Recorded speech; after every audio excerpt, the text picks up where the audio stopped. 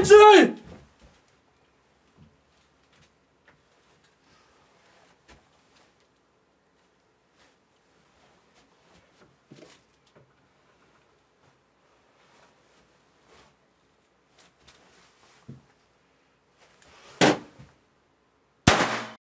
Okay, allemaal, welcome to Rukpe Combat Arms channel. Okay, well, that's the Dutch out of the way. Not gonna lie, that's the best it's gonna get. I tried that a few times and it's not sounding any better. But hopefully you guys appreciated the Dutch DSI intro there. Hopefully you were able to kind of tell what I was doing there. Basically with the gray on gray aesthetic, and that's pretty much all I could rely on as far as you determining what that was. But today is the start of our Halloween month. So of course we're gonna be rocking costumes for every reaction video. I have a few ideas. I'm trying to get like some country themed ones, kind of like what I'm doing today. And if I can, I'll try and break out the language skills, or I guess like the lack thereof. I'll try, I'll put in the effort. You guys already know I'll put in the effort. Now today we're checking out something that I've wanted to check out for a while. This is definitely not a new video, but it was recommended to me a lot and it's been chilling on my list for a very long time. And it just looks pretty cool. So I wouldn't say this isn't necessarily like combat footage, but it is real operational footage of the intervention unit, which I guess the Hetskoor Mariniers, I can't really say that. My Dutch is exhausted for the day. But it's their intervention unit, basically clearing out a vessel that I guess was taken over by some pirates. And it's pretty cool because it's like proper helmet cam footage. So it's about 4.5 minutes long, so nothing too crazy. But I do want to check it out and sort of break it down and sort of see how these guys operate. And I think it's going to be pretty freaking cool. I mean, this anti-piracy stuff is always pretty legit. So let's check it out. Now, there are no subtitles, but we can kind of just see what's happening. All right, so this is from 2010. Oh, sick. Is that a Lynx? We kregen met ons team de opdracht om de motorvessel Taipan te ontzetten van de piraten. Er zaten 10 piraten aan boord, die hadden het schip gekaapt. Okay, so there's 10 pirates on board. I do love the shots here, and I especially love seeing them actually like load up, because I mean, they don't really, unless they got like some good intel, they might not know exactly what they're getting into. They might not even know if these pirates are armed or not. So that is a pretty cool shot right there. Like, imagine what is going through their heads. En er zaten 15 bemanningsleden aan boord die veilig in de safe room beneden in het schip zaten. De sensor operator die... Oh my god, the old school kit is pretty freaking iconic too. I mean, I think this is just a helicopter crew chief, so he doesn't need anything too high speed, but he's rocking like one of the old nylon holsters. De operator die gooit nu de fast rooplijn uit de helikopter. Hij zal zometeen ook de personen die langs de fast rooplijn naar beneden glijden, die zal hij begeleiden. Ik zelf ben op dit moment aan het vuren met de mag om dekkingsvuur te geven, zodat de piraten... Whoa, is that them engaging? I couldn't even tell. I mean, the audio just sounds weird from this helmet camera, but are they actually engaging something right now? I don't know if they're actually taking fire at this point. It's kind of hard to tell, but yeah, I mean, they're fast roping in, and if you're taking contact when you're fast roping, that's not going to be fun. That's pretty freaking scary. And that's an understatement. Like, a fast rope, going down a fast rope is, I mean, they call it a fast rope, but you're still a pretty slow target. Dekkingsvuur te geven, zodat de piraten aan boord van de Taipan, dus die op het dek staan, zodat die niet de kans krijgen om op ons te gaan vuren. Oh my god, the freaking fast rope is like right next to the machine gun. I've never seen a setup like this, but it's a pretty freaking sweet vessel. But yeah, it's literally just like you're scraping the machine gun as you're going down. Om op ons te gaan vuren. Nou, rechts ziet u de Hare Majesteit Tromp. Damn, that's so cool. Vanaf dit moment wordt ook vanaf de containers, van het dak van de containers, worden dekkingsvuur gegeven voor de personen die alsnog naar beneden moeten glijden. Oh, no kidding, yeah. Je ziet ook dat damn, they're getting it. I'm not too sure if the intervention unit is actually taking fire right now, but you can tell, I mean, you know, they're trying to suppress these guys. They know that these guys are some hostiles, so I don't know what their ROEs are like, but yeah, I mean, some suppressive fire is pretty nice, especially when you have the helicopter in a hover like that and your buddies are coming down fast roping. But yeah, with all these containers, it looks pretty cut and dry, but even still, like, a ship is a ship and it's never fun to clear out.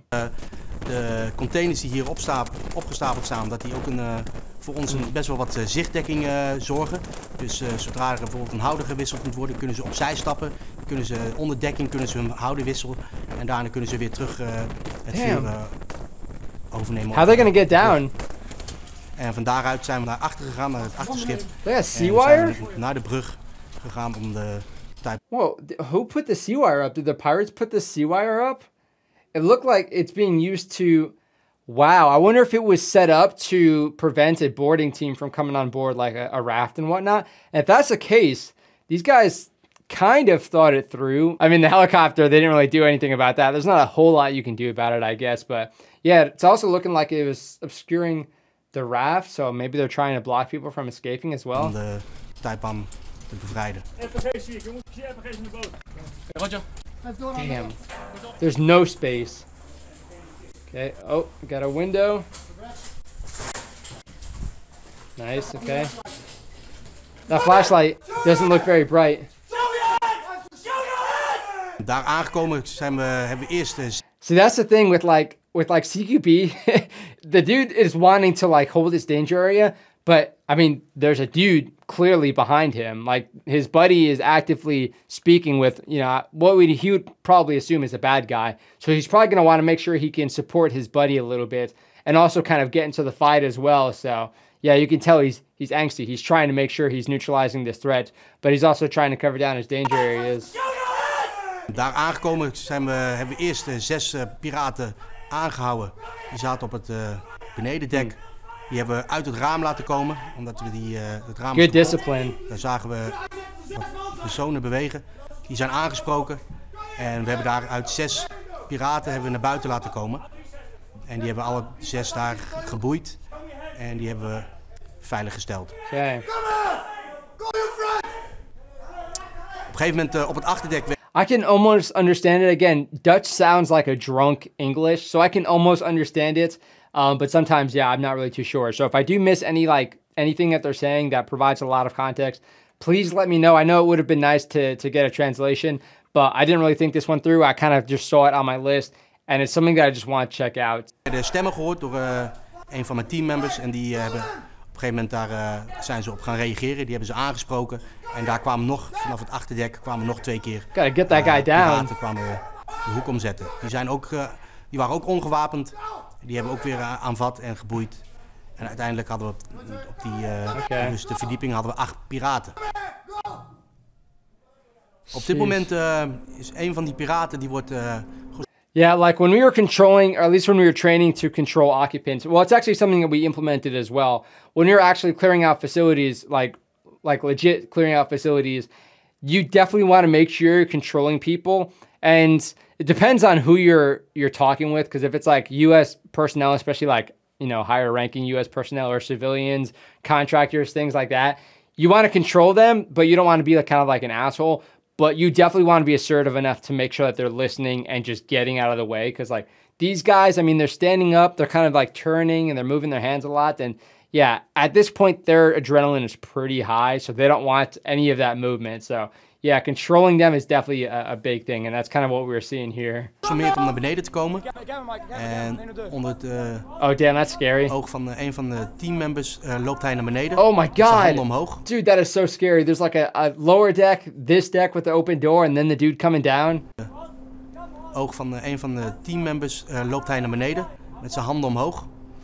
En zodra hij beneden is, dan wordt hij aanvat en dan zullen ze hem gaan boeien. En uiteindelijk hadden we toen 10 piraten.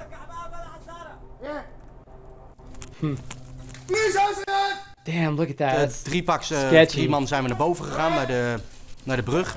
En via de brug, die we nog moesten zuiveren. Omdat dat you can tell, like, they're definitely experienced. Just like what he's doing here, how he's not cutting so close to, like, you know, moving in this lane here where he'd be restricted as far as his lateral movements, but also he'd be closer to these danger areas and wouldn't have as much reactionary time. If one of the pirates was feeling froggy, and also if they didn't have a weapon, if they just wanted to get like hands-on. Naar de brug en via de brug, die we nog moesten zuiveren, omdat dat ons zwaartepunt is, zijn we via de brug, toen die clear was, zijn we naar beneden gegaan. Hebben we de accommodatie van de bemanning van het schip, hebben we allemaal doorzocht om te kijken of daar verder nog piraten waren. Wat ze in de accommodaties hebben gedaan is alles overhoop gehaald. Er lagen overal laptops op de grond. Er waren deuren ingetrapt. Er waren deuren, het was dwars doorheen geschoten. Er waren deuren die ze niet open kregen.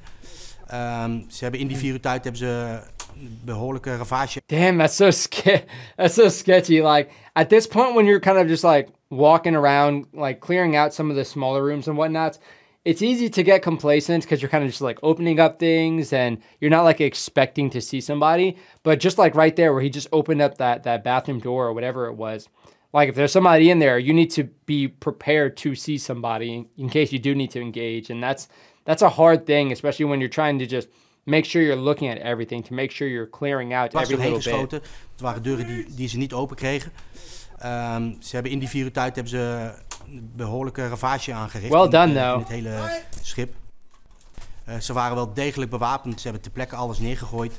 En dat varieerde van RPG's en RPG-7's en AK-47's tot pistolen. Golly, those things have seen better days. They look like they freaking recovered them from the ocean after like 3 months. Holy cow. Pistolen. De Duitse kapitein besloot de deuren open te maken. En die kwam naar buiten met zijn hele club. En die waren natuurlijk hartstikke opgelucht. We hebben ze verzameld aan de bakboordzijde van het achterschip. Daar hebben ze met z'n allen verteld wat er aan de hand was. Hoe we aan boord zijn gekomen. We hebben een applausje in ontvangst genomen. Ja, die waren ontzettend blij om ons te zien. Okay, I think I understood like maybe a quarter of that last portion there. But it is kind of cool how they actually get to watch the operation after it all went down, especially like people who didn't like take part in it, how they're able to sort of see everything and sort of how it unfolded. It's a great tool. I gotta say, helmet cameras are an awesome sort of after action tool, whether it be for training or actual live operations. Like there are lessons learned. And of course, before people started rocking helmet cameras, you know, it's kind of, okay, this is what I saw, this is what he saw, X, Y, and Z, especially when all the adrenaline is pumping. It might not necessarily get recalled exactly how it happened. So those helmet cameras definitely do help a lot. Plus, it's nice that us in our computer chairs can kind of like watch the operation and sort of see how everything unfolded. But yeah, this was a pretty freaking cool operation, I gotta say. So it looked like, so it was in Somalia, or Somali pirates, and the ship was called Taipan. So I definitely want to try and find a good article, or maybe if there's like a documentary about this. If you guys know any good articles or anything that sort of covered this, definitely throw it down below or throw it in the Discord, because I'd like to check that out. Because yeah, pretty cool little scenario here. I mean, I say scenario, pretty cool operation, real-time operation. It's awesome getting to see some of that real operational footage. I gotta say, it just makes it so much more authentic. And you can really tell how well-trained those individuals are when, I mean, it almost looks like it's training, because they're so proficient. They sort of just get into the gray state where they're just moving. They're so comfortable with their tactics, and even just like using the initiative on the fly, because you can imagine they probably didn't have that much prep or understanding of the layout of the ship. So you can tell their tactics are still very, very sound, and they're moving well, they're communicating well, and the violence of action was definitely still there. We kind of saw that in the beginning. But yeah, definitely a cool operation. If you guys have any other additional information, definitely throw it down in the comment section so we can kind of educate ourselves a little bit more about it. But yeah, this was an older video that I've been trying to check out for a while, so I do appreciate it. If you guys want to recommend some old videos, I'm all about it, especially if it's like operational stuff like this.